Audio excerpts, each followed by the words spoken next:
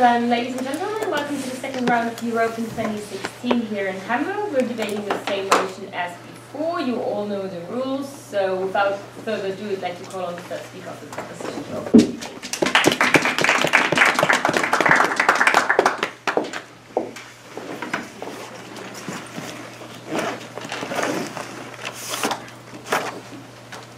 We live in a world where destroying the environment is perfectly acceptable so long as it is profitable. Coal and fossil fuels, the energy resources behind industrialization and economic growth, also spew toxic pollutants and greenhouse gases into our atmosphere, poisoning the air we breathe and driving global warming. If you really think that the economy is more important than the environment, try holding your breath while you count your money. Because we believe that you can't put a price on life, we are proud to propose a couple of things in this speech. First, I'll go over a couple of things to consider in this round, and then I'll introduce our first two substantive arguments on how prioritizing the economy over the environment pollutes both our morals and our bodies. Our second speaker will introduce our third argument on how, in the long term, it actually harms the economy to do so. But first, a couple of things to consider that might help frame the way that you view this round. We believe that this debate takes place on both the principle and practical level, meaning that in addition to proving the pragmatic benefits of prioritizing the environment over the economy, we will show that there is a moral obligation to do so. But when we say that the environment is more important than the economy, what exactly do we mean by that? Well, we don't mean that in absolute terms. Team government also recognizes the value of protecting the economy. However, we think that when the two come into conflict, the environment ought to be preferred over the economy. Conversely, the opposition must prove why the economy is more valuable when the two come into conflict. Now I'd like to introduce our first argument, namely that protecting the environment is more principally correct. Two layers under this: obligation to people and obligation to the environment. The first layer is that the first duty of a government is to protect its people. Any social contract theory ranging from Rousseau to Locke to Hobbes will tell you that people create a government in order to protect themselves. Now, where these policies differ is exactly how to achieve this, but all of them fundamentally agree that protecting the safety and well-being of their populations is the first priority. And the reason that this is true is because human life is more important than anything. A nation cannot exist if it doesn't have people to fill it. Furthermore, we believe that protecting the quality of life is important too. Being alive is certainly fantastic, but you can't get much out of that life if you are living in a constant state of desperation. If you don't have food, water, clean air, or a breathable atmosphere because of a poisoned environment, then you're not really living. It is principally wrong to destroy people's lives in pursuit of financial gain. Economic losses can be recouped. However, you can't bring back a human life. Luxuries should not come at the expense of someone's fundamental right to live. Because of this, the first duty of a government is to ensure the livelihood of its people. And if lives are in jeopardy because we are preserving the economy over the environment, then we need to shift the government's priorities. Our second layer under this argument is environmental ethics. In many realms, regardless of the outcome, some actions are just inherently right or inherently wrong. For example, while child labor can certainly be profitable, we don't believe in that action because it is just morally ridiculous. Some things have intrinsic value, and we have a moral obligation to protect those things. The environment is one of those things. It has its own life, and more selfishly, it protects our own. The value of money, however, is not intrinsic. It is artificially invented by the human race. The environment has inherent value that should be protected. Money does not. To prove this, look no further than living creatures beyond the human race. Animals can exist completely fine without a financial backing. However, they could become essentially extinct if you destroy the environment that they live in. It is something with its own life. There is no monetary equivalent in terms of morals that needs to be upheld. Money does not have an intrinsic value that needs to be morally protected. Now, whether you practice shallow ecology and believe that we should protect nature because it protects us, or you practice deep ecology and believe that we should just protect the environment because it is right, there is one thing that is for certain: nature is priceless. Now we'd like to introduce our second argument on physical health. Two layers under this. The first is lives. Emissions and pollution don't just harm the environment, eat away at the ozone layer, and cause global warming. They also tangibly affect human lives. For example, in China, there are 1.6 million deaths per year directly attributable to air pollution. Millions more in China suffer from painful, expensive respiratory diseases because of ridiculously poor air quality. Now, what is the reason behind this nearly unbreathable atmosphere? Coal. But first, yes. How about the people that die because of starvation? What about the state? What is doing there? What's the role of starvation? We on the proposition definitely agree that upholding the economy is important, but not at the point where it degrades the environment. Yes, we should uphold the economy so that people aren't starving, but there are ways to do that that don't harm the environment. And that needs to come first, because in the long term, if you don't have an environment to work with, then no one can survive. But moving on. The reason behind this almost unbreathable atmosphere is coal. This substance definitely fuels industrial revolutions, but it also does untold damage to both our health and the environment. The millions of people and their families affected by toxic air pollution probably aren't going to be comforted by the fact that the Shanghai composite is up 0.06% as a result of these emissions. Now, most of these countries that emit a ton of toxic gases are from what is considered the global south, or economically disadvantaged nations. A UNICEF report recently found that 600,000 children under 5 each year die because of air pollution, and most of these children are from those countries in the global south. UNICEF urged these countries to switch to cleaner sources of energy and criticized them for not already doing so. While yes, renewable energy sources at this point are not quite as cheap as non-renewable energy sources, they're growing much more financially accessible, and the financial costs of switching to renewable resources are definitely justified, especially when you consider the human costs of not doing so. Now, our second layer under this argument is the value of economic growth. Economic growth should be viewed as a means to an end. Having a healthy inflation rate or a large GDP doesn't mean anything unless those things actually help people. See, having a healthy inflation rate isn't intrinsically valuable. It is only valuable insofar as it actually benefits a nation's population.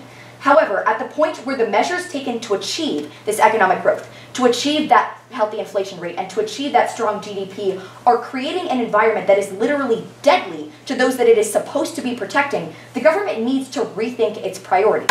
In that case, those actions are not justified. Economic growth is not intrinsically valuable. It is only as valuable as how strong it helps its populations. And when populations are being so vastly harmed by this economic growth, it is no longer justified.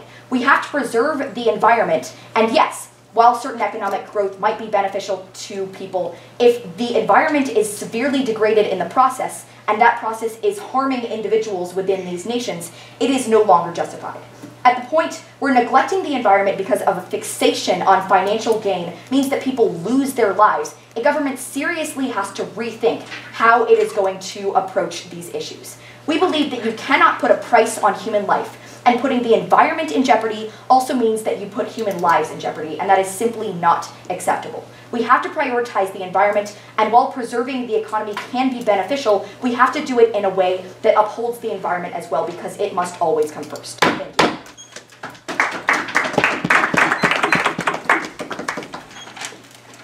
Speaking time was 8 minutes and 1 second.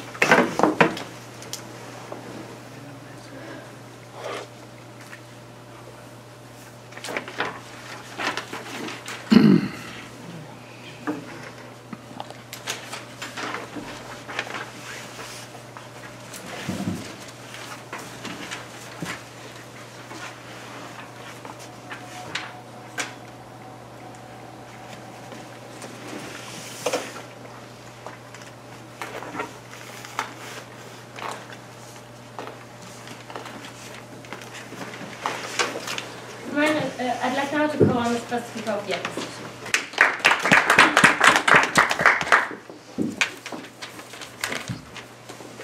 Ladies and gentlemen, we must think of today in order to live tomorrow. Good afternoon, ladies and gentlemen. Let me remind you the motion before we start, that is, this House believes that the environment is more important than economic growth. To begin with, I want to define some points of the debate. First of all, for whom is more important this, that environment is or the economic growth is more important? for the future, for the human race, and also for the individuals. And also, we are having a clash of a human necessity and also a lack of resources. Here we are presenting a problem. The problem is that there exists a crisis. The crisis is in terms of environment, also of the economic, and also it exists a social crisis. And also we still have a clash. We still prioritizing the economic growth as many countries have made as today, or we should prioritize environment. The burden of proof, what proposition team has to prove us to win this debate, that it exists the environmental crisis, and then also we will deal with this crisis, the environmental crisis, without the economic growth. What I'm saying, that to deal with this humanitarian, with this crisis, we must depend, that we will prove that we must depend on the economic growth. But let me continue. We will talk about we'll talk about there's not such a crisis.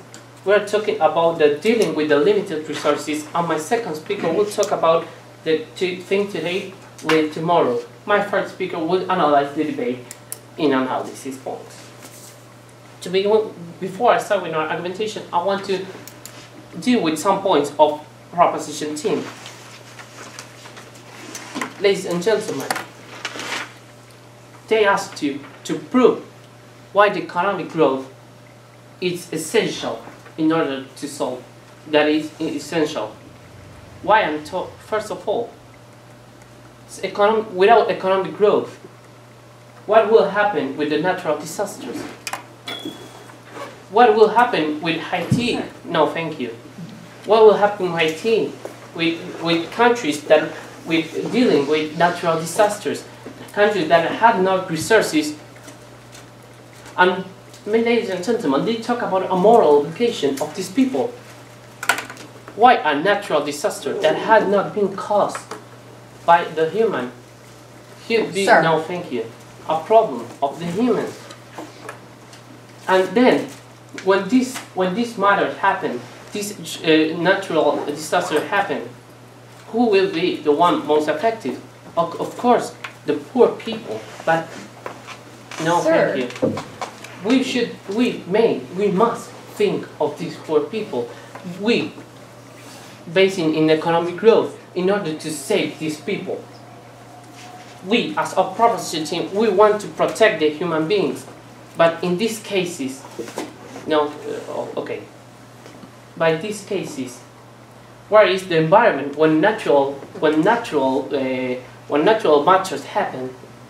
Where will be the environment to protect the environment? It won't be as useful as by focusing on the economic growth, and then Sir. no, thank you. Focusing on the economic growth, that they will be save lives. Continuing. They talk about the animals, the problem of what will happen. We accept the child level, and also it is more ridiculous that money is not equivalent to moral. Well, that will be analyzed on whole debate. But they talk about what if we finish with animals, we extinct animals, ladies and gentlemen. How these animals, our proposition team to answer this question, how animals, as I have defined, affect to the future, the human race, and also the individuals, as I have defined in my case.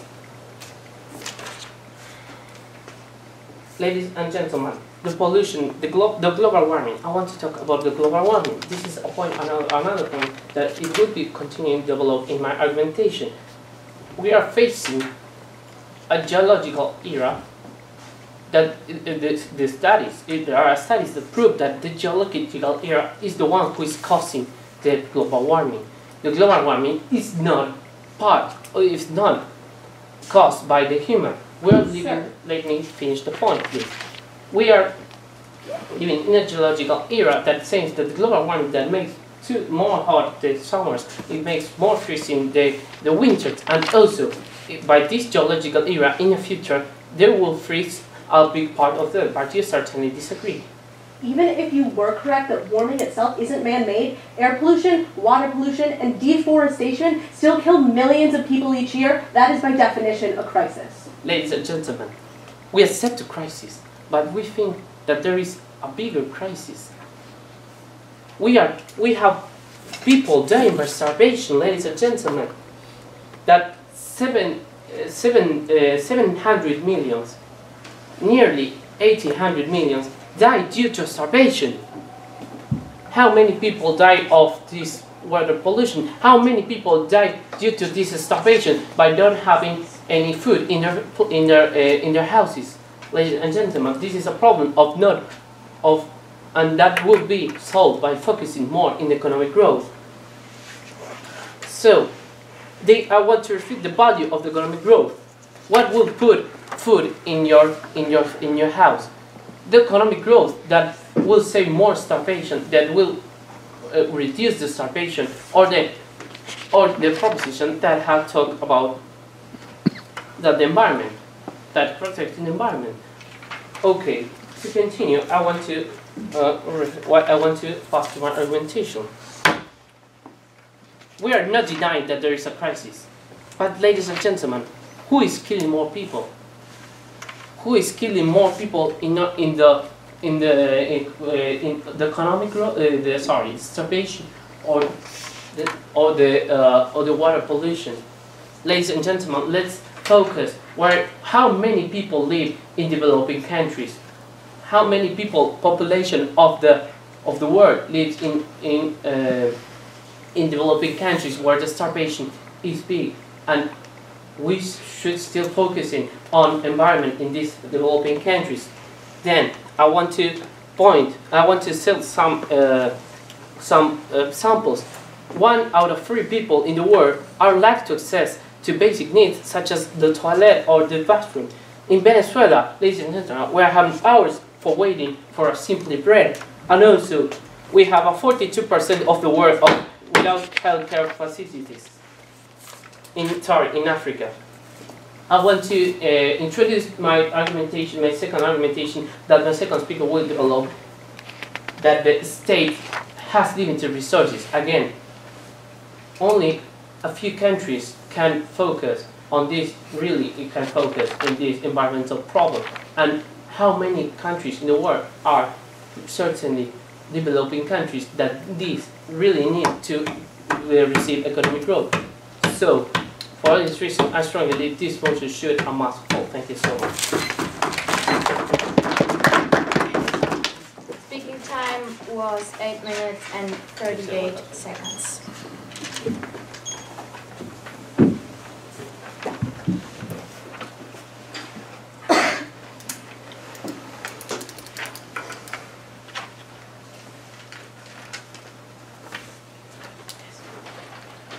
Please welcome the second speaker for the proposition.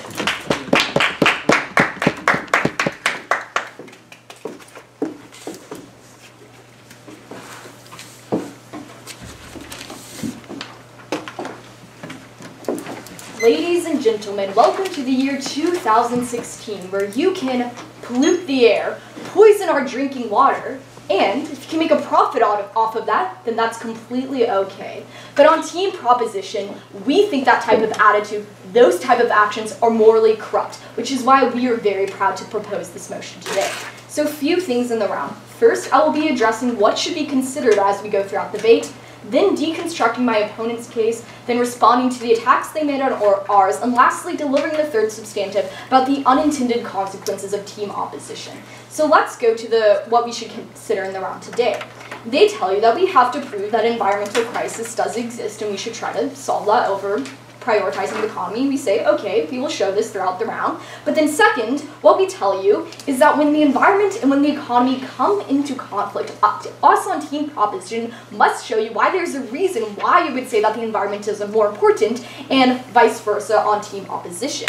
So going to their first argument, they talk about this idea that when it comes to the environmental crisis we speak of throughout this debate, that global warming is not actually caused by humans, so instead of trying to tackle this issue and trying to solve it, we should instead just kind of ignore it. First of all, we think this is just, once again, morally corrupt to ignore this environmental crisis that we do all agree exists. But second, we would say that at the point where over 90% of scientists in the international community agree that yes, global warming is real and it is caused by man, we would say that we should probably do something about it. But then second, even if you do believe them and take them at their highest ground, what we see here is that man-made actions such as polluting the water and polluting the air lead to millions of deaths each year, and these things are very preventable, but they would like to tell you we should just not do anything about them. We tell you on TV proposition that we could prevent these type of deaths from occurring.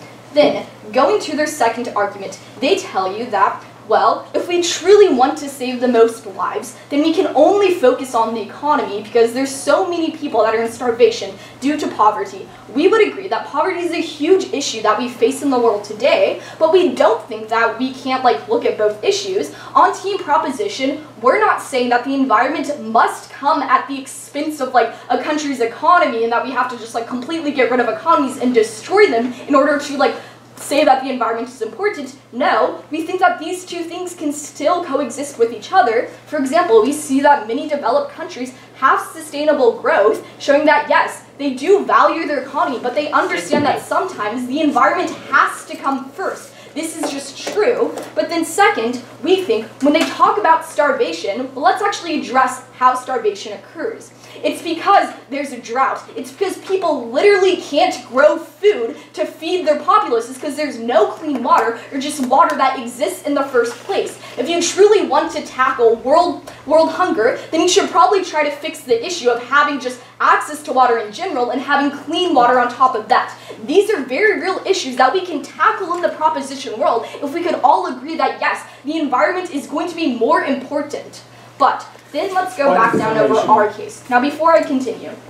So let me ask you something. What about countries that aren't in that developing process? How they are going to afford taking care of the environment? Okay, so I'm glad you bring this up. Like Ella made clear in her own first speech, is that what we see is that green technology is currently becoming more affordable. What we saw that in 2015, it was the first year that developing countries were the ones to use the most green renewable energy. So we see that actually, how the trend is going, these developing countries, these low-income countries can't afford these type of technologies, so we don't think there's an excuse for them to refuse to do so. And we can see with concrete examples, such as Kenya having the most solar panels per capita in its own country. So this is not an issue that we see here. They can't afford these green technologies, and it's only going to become cheaper in the future as more countries choose to invest in them. So, going back over our case, what we tell you with our first argument is that there's a principal reason why we should believe that the environment is more important. First, we tell you when it comes to people, we should ensure that they, one, can be alive, and then two, that they have a good quality of life. They tell you, well, without an economy, you can't really respond to things like natural disasters, and that's ultimately going to hurt low-income people the most. But if they're concerned about natural disasters and how it impacts us, then I would beg them to address the issue that natural disasters are only going to increase when you see global warming increase. If you want to get rid of these problems that team opposition brings up, then once again, we should probably try to fix the amount of degradation we've done to the environment ourselves. Yeah. But then second, when we bring up how we should have faith in the environment and value it, they say, well, why do animals exactly matter more than humans? We say that when it comes to the environment, you shouldn't look at it in an anthropocentric way and only see it as being able to benefit us, but you should see it that since we live on this earth, we probably shouldn't destroy every other living creature around us. We think that's just morally corrupt. Then going down to our second point, where we talk about physical health. We give you very clear reasons of how global warming, how degrading the environment hurts us, such as air pollution causing millions of deaths each year, water pollution causing millions of deaths each year. And when you do this, when you do things like this that can totally be preventable and ignore them, it's only going to increase in the future, something that's just unresponded to on their side. So, with that being said, let's go to our third argument today, which is that environmental exploitation also harms the economy. So there are three layers to this. First, resource instability. Second, environmental instability. And lastly, exploitation. So going to the first layer, which is the sustainability of resources. what we understand is that environmental growth and benefits cannot exist when the environment is literally exploited into the oblivion. What we see here is that what the trend is countries use fossil fuels, but since these types of things are non-renewable, at the current rate of consumption that we use them, eventually they are going to run out, and so are the benefits that come with it too. We see it's not just non-renewables that are at risk too, but other resources such as water that is quickly disappearing as the temperature rises each year. When you look to sub-Saharan Africa, they currently face a widespread drought across the area. Not only is this bad for just access to clean water and drinking water in general, it's also bad for farming. When you aren't able to grow crops, it only increases the prices of food, meaning this is actually going to hurt the economies they're so concerned about, because it's a lot harder for people to have purchasing power in these areas. So we think if you're actually concerned about the economy, we think that there's very real harms to them when you don't look in the environment. Then, going to the second layer under this, which is environmental instability. What we understand is that environmental disruptions are very destabilizing to economies, and they're only going to suffer as they increase. For example, with rising sea levels that are in conjunction with global warming, we see that countries that are islands are more at risk at flooding. Countries such as the Maldives, Tonga, Kiribati, and the Marshall Islands, not only are their economies literally destroyed, the whole entire country, the very people in it are destroyed. They're completely wiped off of the map. Not only, once again, do we think we should be focusing on the economy, but also the very people that we kill when we choose to ignore the environment. Then going to the last layer, which is exploitation. What we understand is resources continue to disappear, it turns to exploitive practices. In Thailand, where they use fishing, because of overfishing, it's decreasing the fish populations, which hurts farmers, forces them to turn to cheaper labor, because it's a lot harder to fish for the same amount and make the same amount of money. This is why slavery has increased in that country, with the conjunction of the amount of fish decreasing as well. So, if you truly care about eradicating poverty, if you truly care about human rights, then you should probably truly care about the environment as well. Thank you. Speaking time was 8 minutes and 12 seconds.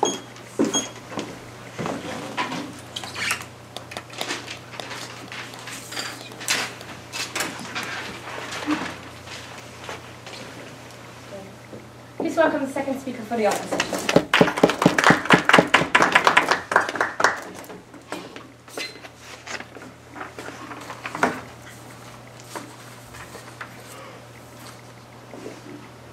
Good afternoon, ladies and gentlemen. Let me pitch you the motion one more time. This House believes that environment is more important than economic growth. I will start by refuting some points made by the proposition team. Okay, first of all, we are saying that we should prioritize economic growth. We are not saying that environmental crisis is not important. We are saying that we should prioritize the economic growth. Why? Because nowadays it's people dying in front of our faces. And the only way that we can help them is by help the country develop, to start developing yourself. So that's what we are saying. Also, if we ask these countries to prioritize the environment, first of all, they don't have a way to help the environment because they don't have a good economy. So how are they going to afford this environment, this crisis that we are living in today? Deny. So that's what we're saying. This point I will explain better in my argumentation. Also, the second speaker of the opposition team talked about countries that are destroyed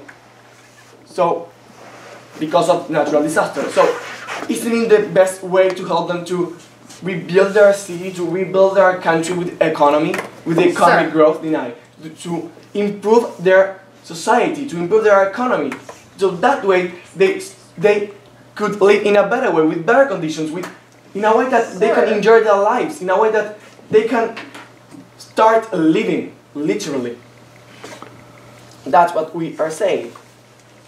Also, many people are dying because starvation. They are dying because we don't provide their basic needs. They don't have the possibility to have their basic needs. So I don't know why focusing on the environment will help these people. So actually we should start taking care of these people. We should start thinking about grow up as a world, as all together, to help everybody and to be fair with each other. So that's what we are saying. Because if we don't stop these massive murders, because they are the massive these people that are dying. First of all, to have a future, we should have a life now. We should have a present. If we don't hold it, if we don't have lives now, we won't have lives tomorrow in our future. Yes. You say that these low-income countries can't afford green technology, but like I just brought up in my speech, in 2015, they were the ones that were leading in the amount of green technology being used across the world. You know how much it costs to a country to rebuild? $608 million. So you are saying that the environment is a cheap, to help the environment is a cheap way? So actually I have just given an example that is not. To a country costs a lot to take care of their environment. And actually the countries that are not in a developing process can't afford this. So that's why I will pass to my argumentation.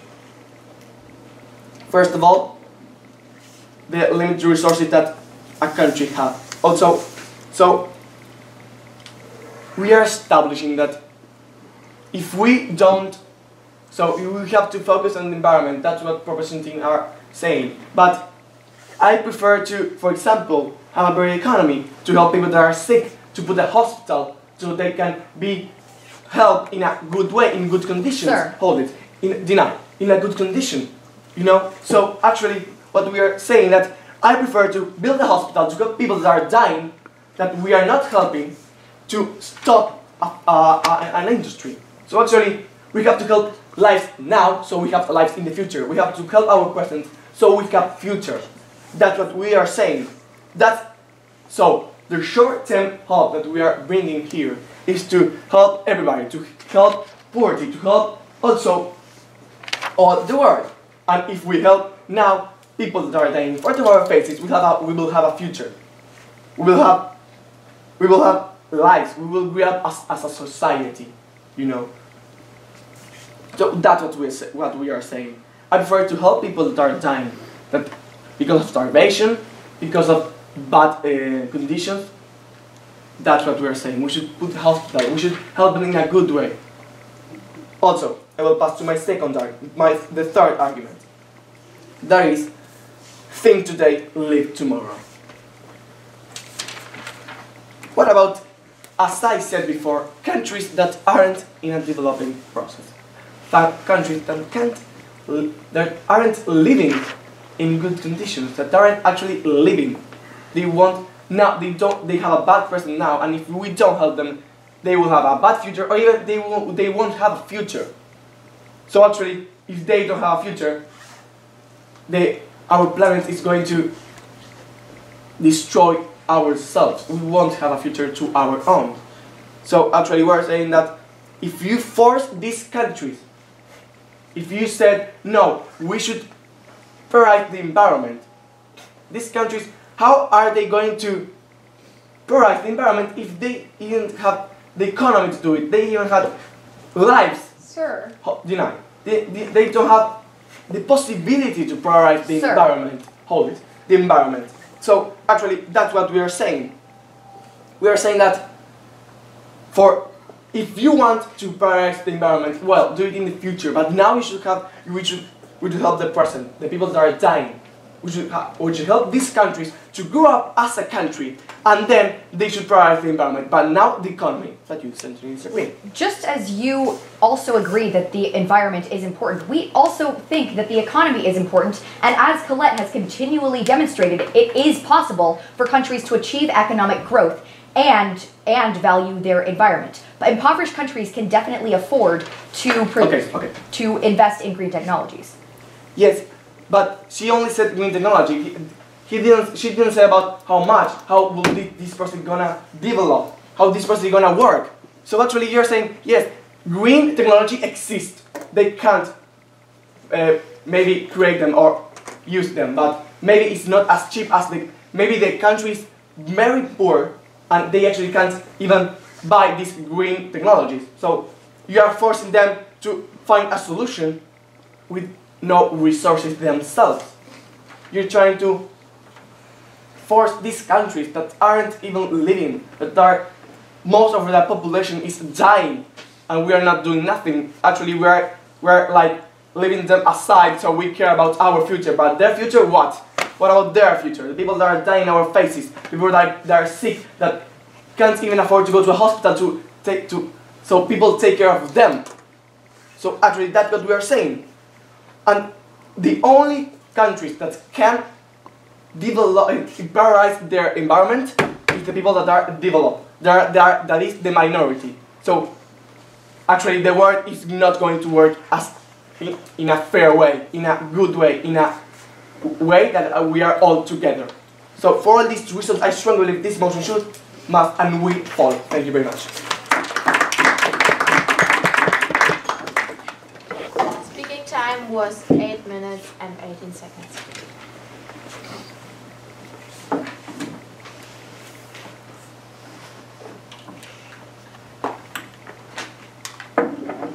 Let me now please welcome Ali to give the third speech.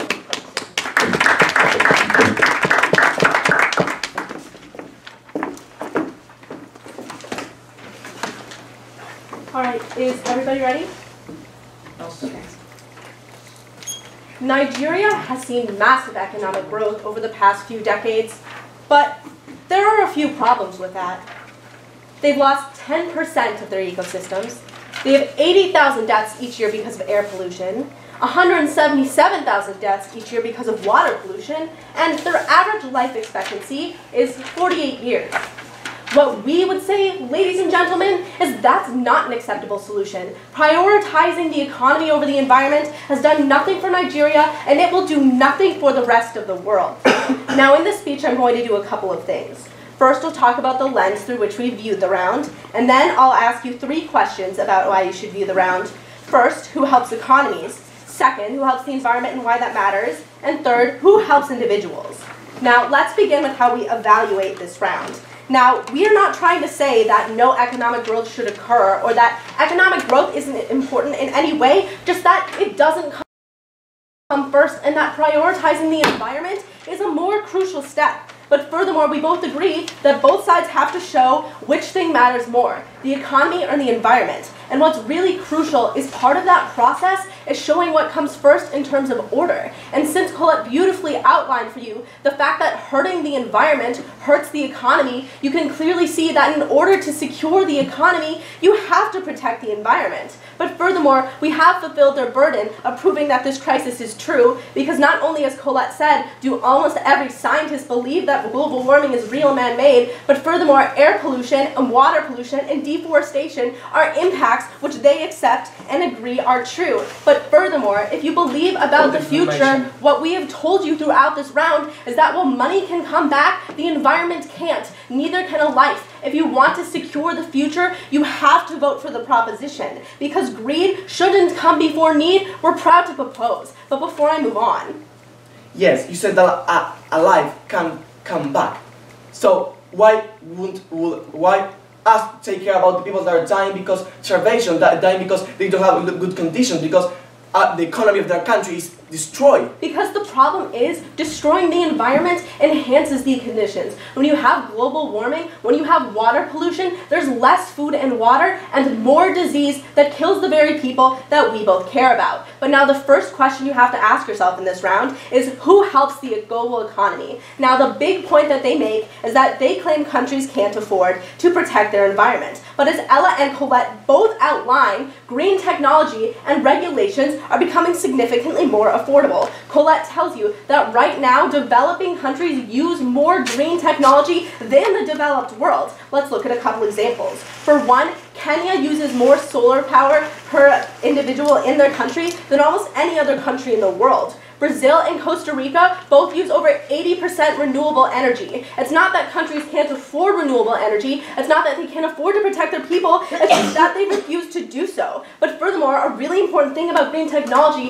is that what this does is acts as a price signal. When people realize they have to prioritize their environments, that's when they invest in things like green technology because they know they have to use it, and that makes it more affordable for the rest of the world. But furthermore, destroying the environment is going to be a much bigger harm to the economy because what it does is it destroys natural resources and destroys agriculture. That's why global warming costs $1.2 trillion each year. In the developing world, that impact is much more severe. The harms combined of air pollution and climate change have cost up to 11% of those countries' GDPs. But before I move on, you actually think that countries that are refusing taking care about their environment, how they are going, if they can't afford even take care of their population, how they are going to prioritize the environment? Well, I just proved that they're able to do so, whether via green tech, which is growing increasingly cheaper, or regulations like cap and trade, which is an environmentally and economically friendly way to prevent emissions from growing out of control. But furthermore, Colette outlines for you the fact that hurting the environment hurts the economy. We tell you that happens in a couple of ways. First, we tell you that you use up the resources that a country has. When it's dependent on these resources, if you use them too quickly, not only do you hurt their economy in the long term, but you eliminate it. But furthermore, we tell you that when you hurt the environment, individuals are exploited. We give you the example of the fishing industry, where the fewer fish there are, the more hard labor is used, and the more exploitation you see. But furthermore, we know that when you see environmental harms, you see more disease, you see more heat, you see less water. That's a problem because on the practical level of their economic impacts, that hurts workers and hurts their ability to work, also decreasing the economy in the long run. But furthermore, as I already addressed, one really bad impact of global warming is that it kills agriculture. A lot of the developing world relies heavily on agriculture for their economy. You destroy their economies when you say that these big economies are the only thing that matters. But the second question you have to ask yourself in this round is who's protecting the environment and why is that important? Now we give you two reasons that protecting the environment is incredibly important. First, we tell you that the environment has inherent value. It has life. But furthermore, what we explain to you is that the environment sustains our lives and the lives of other living creatures as well. Now, we see a few huge harms from the current crisis. Each day, 2 million tons of waste are dumped into our waterways. 3.5 million people die each year as a result, including 1.5 million kids. That's 4,000 children dying each day through something we could solve through telling companies that they can't dump in the water. That way outlaws whatever economic cost that they risk by disposing of what they're doing in a safe way. But furthermore, we tell you about air pollution. We tell you 600,000 kids are dying because of it. That's a massive impact as well. At the level where we see that people are dying now, the environment is being lost now, the best way to protect the future is to protect the environment. But the third question you have to ask yourself today is who helps individuals? Now what we tell you is that the government has a duty to protect the people, not just those at the top who benefit from massive economic growth. Now something that we both talk about is the issue of starvation. Yes, we agree that starvation is a critical point and that we all have to address it. However, they never show why they help it more than we do, especially considering that right now, governments tend to prioritize the economy and people are still starving. But we tell you they hurt this in a couple of ways.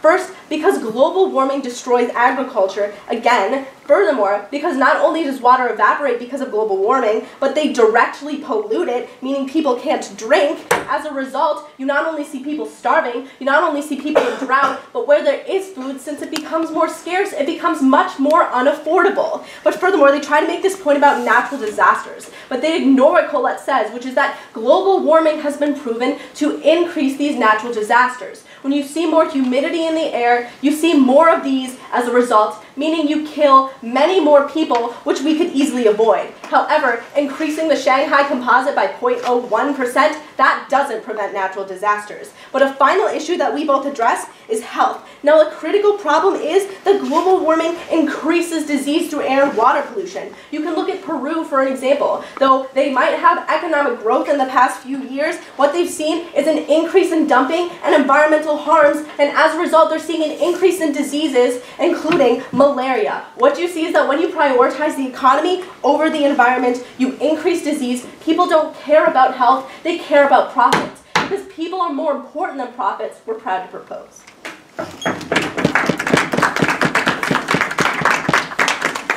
Speaking time was 8 minutes and 4 seconds.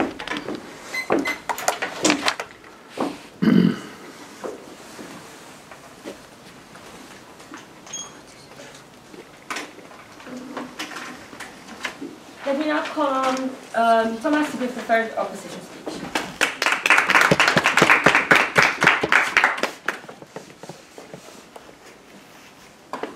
Yeah, so. Good afternoon, ladies and gentlemen. We have a proposition team which has stated that there is a environmental crisis, but as the first speaker said, you will be seeing the problems in the future. What happens if we have someone that says that, and then we have a third speaker and a second speaker that says we're having a lot of problems in which this climate change is affecting a lot, so there's a contradiction in nowadays. But let's move on. First of all, I'm going to remind you the motion. This House believes that environment is more important than economic growth. There is a team proposition that should prove us that environment is more important than economic growth. It's not that a team opposition has to prove that economic growth is more important than environment, but that economic growth can go in the side of environment or be more important, but not that clearly. Then, passing to my 2 points of class that I have highlighted in this debate, there are effects on society and periods of helping. We have a proposition team that has stated us that we are going to help the environment, therefore there's going to be a better society. No one is going to, they never stated us that there's not going to be a really bad effect, a really bad drawback in the society, which might broaden the theme of starvation, or having people that can't go to a hospital to cure themselves of the malaria that they said. It's that point, ladies and gentlemen. They told us that there are examples that show that there are examples nowadays from Brazil, for example, that they say that they're happening nowadays and they can afford it. Okay, so you can see the aspects that are making this society get worse. You can see the aspect that this society, as you have put this environmental things that solve this, then you know that there are going to be drawbacks that are not that good. As they say, this helping the environment isn't that good because nowadays you're presenting that we're going to be worse in the future. So now helping is not that good. So why don't we help the economic growth? That will bring a starvation decrease as it has been in the past few years, and since 1990 till 2016 there's been a 21% of decrease in starvation, but we still moving on but the problem is that it has been a better, Sir. no thank you, but the problem is that in this percentage it was higher, but then they have this examples that they have of this environmental things that they put on that it was going to be better for the future society. That's going to be my second point of class, and I'm moving on now. That is, they're trying to prove us that there's going to be a long term, there's going to be a future, there's going to be something to go on. But what happens with now? What happens? No, thank you. What happens with the people that are dying now? What happens with them? We're just trying to save them and then do the long term. We're trying to prioritize short term and long term, but we have a proposition team that just prioritizing the long term. They're saying, oh no, we have to help the environment, and so that we have a mere future. But no, thank you. But if we have gotten to those no renewable effects and we have gotten there, we have gotten to those point of no returns. Why are we saying just nowadays that we need to help them then? Why do we need that? Why are we even caring of helping the environment then if we are no thank you, if we are already doomed as it didn't clarify? No thank you.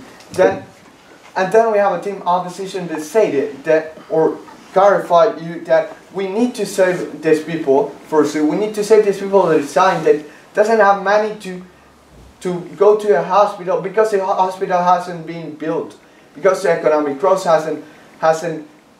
couldn't be better than couldn't be getting better. No, thank you, to get a better economic growth. Therefore, they say that you would prioritize a windmill than a hospital, than a hospital that would wait please. That they would say that it's not important compared to a windmill, but you disagree. Yes, economic growth can be important. You need hospitals and things like that, but how is it going to exist when the resources that it relies on are gone? That's what I'm getting to the long term that we propose. As long term of our part of view is if we're in that point of no return, as they said, and we need to stop it. It's not that we're saying that it's just a point of no return since now, and if we don't do anything just in the moment here, it's gonna be somebody that is not. There's no way of going back. It is a way going back. If not, we would have think it off in the past. But we can solve problems that are just more urgent in nowadays society, which are starvation, which are insalubrity in these people, and that then the things that you say that are not possible. Wait, please. But there is a problem. Either is people from nowadays and people and save the planet later will be an urgency of economic growth before environment, or would be an environment just letting know that it's just environment. But you disagree. In no way are the millions of people dying of air and water pollution less important than economic growth, especially considering that when you have global warming, you have less food for those starving people to eat in the first place. Ma'am, can I clarify something? You have brought in us so much examples, so much things, and we have research for you just as 700 or 800, because it's a rounded number, million of deaths from starvation from the UN, because we want to say to you that is not a false assumption, as we don't know if it is yours, that are dying. So, and you say that we can afford in all these things, we can afford in this environment where supposedly developing countries are the ones who are buying the things. So where are the starving people? Where are these people dying?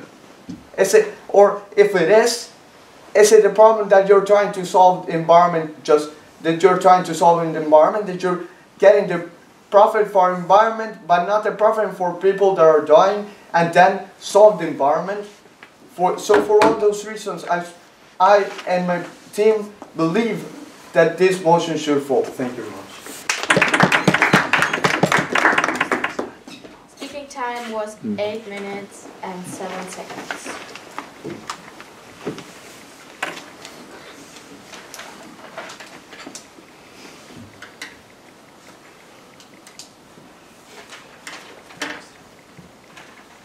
Please welcome Francisco to close the opposition.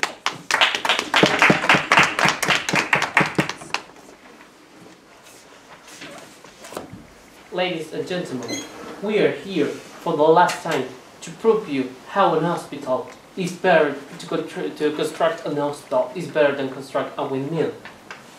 Ladies and gentlemen, I'm here to analyze the case by proposition side and opposition side.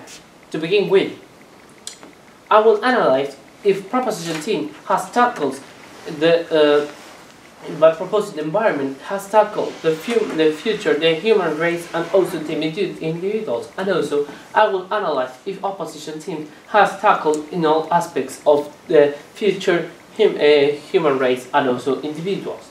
To begin with, in terms of who saved more lives, ladies and gentlemen, proposition team has clearly stated that there are too many people dying of environment because of contamination, of pollution, of global warming. Ladies and gentlemen, we as opposition team have saw that there are people dying, but is it as harder than the 800 million people dying due to starvation?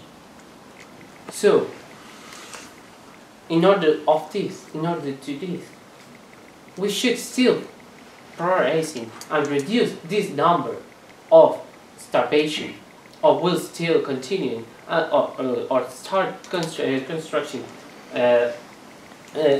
plants that are not easy.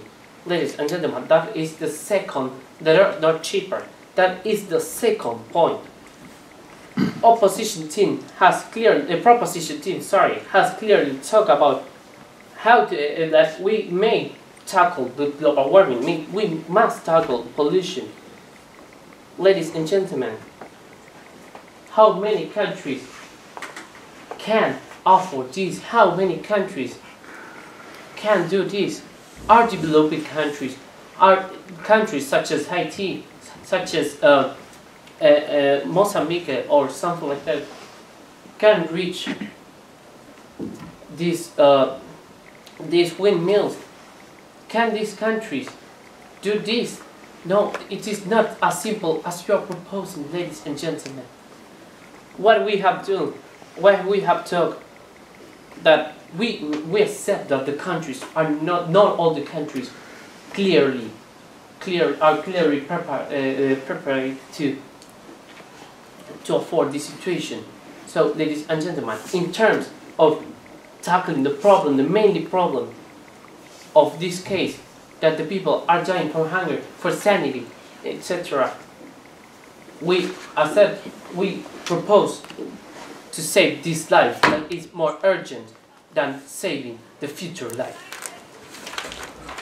Ladies and gentlemen, our proposition team has told us that the new technologies are cheap. Ladies and gentlemen, as my second speaker talked, there is nothing that it costs $6 million, and that also we forcing countries to focus on environment when their mainly point should be focuses on their mainly dies, the starvation. Thank you so much.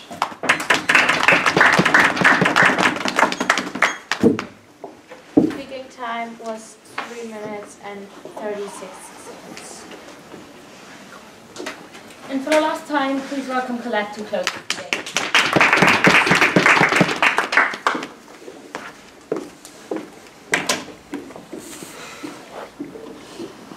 Complex questions like how do we tackle world poverty and world hunger are never going to come with just simple answers. And it's because we believe this to be true that we are very proud to propose today. So, a few things in the speech. First, I will be going over what should have been considered in the round. Then I'll be asking 2 questions. First, who best helps the economy? And second, who best helps the environment? So what we brought up since Ella's speech is that when we talk about the environment and economy coming into conflict, that team opposition should show us why, when this happens, that the economy has to be more important. With that being said, within the context of the round, we don't think they provide an adequate reason enough. So going to the first question, who best helps the economy? They tell you that we should help these economies now and then we can focus on the environment later. While that might sound nice in theory, we don't think this is good in actual practice. What we are saying is that we're not saying that countries can't help their people, can't build hospitals for them, but that they can do this, but at the same time showing that the environment is going to be important, which is exactly what we see with countries choosing to have sustainable growth, such as developed countries like Canada having carbon taxes, and developing countries like Vietnam and Thailand that are choosing to have cap-and-trade programs to show that yes, the environment is important. So we believe you can focus on your economy and focus on the environment and say that it's important. Then what they tell you is that, well, these low-income countries aren't going to be able to afford these greener technologies. We think this just is factually incorrect. What we tell you in 2015, it was the first year that non-renewables were at the highest in that renewable energy was at the highest in low-income countries. So we see that yes, these countries can't afford it. We don't think there's an excuse for them to continue to not use them. No engagement down the bench from team opposition. But then second, what we see here is that when you harm the environment, you harm economies as well. What we see with resources disappearing, such as water in sub-Saharan Africa, where they're going through a drought that prevents them from literally feeding their own people, which is only going to hurt the economy in the long run, or where countries like the Maldives, Tonga, Kiribati will literally be underwater by the year 2050 if we don't do something about the environment. These are very real harms to the economy that come when we harm the environment, something team opposition, once again, doesn't even address. So let's go to the second question today, which is who best helps the environment. What we see here is that they literally, once again, don't even engage with the fact that we think that it's a principally good thing to say that yes, we should value and protect the environment, because we tell you that it's principally bad to ignore the many harms we've made over the centuries to the environment and continue to exploit it, but they would let these practices continue. We see and understand if that countries were to prioritize the environment, they could prevent many deaths that they even talk about in their own arguments, deaths that come from things as air pollution, water pollution, droughts that drive the famine and the starvation that they are so concerned about. If countries to understand that these things could be solved currently in this year, then we would not see the amount of environmental degradation and the amount of lives lost every day. So, if you truly stand for eradicating disease, starvation, and eradicating poverty, and if you truly stand for understanding that this is a real issue that we face today and that we should probably be doing something about the environment instead of letting the continuous harms just fester, then you stand on the side of team proposition. Thank you. Speaking time was 3 minutes and 35 seconds. Thank you very much, Madam Speaker. I invite now both teams to cross the floor, shake hands, and then I'd like everybody to leave the room while the judges make their decision.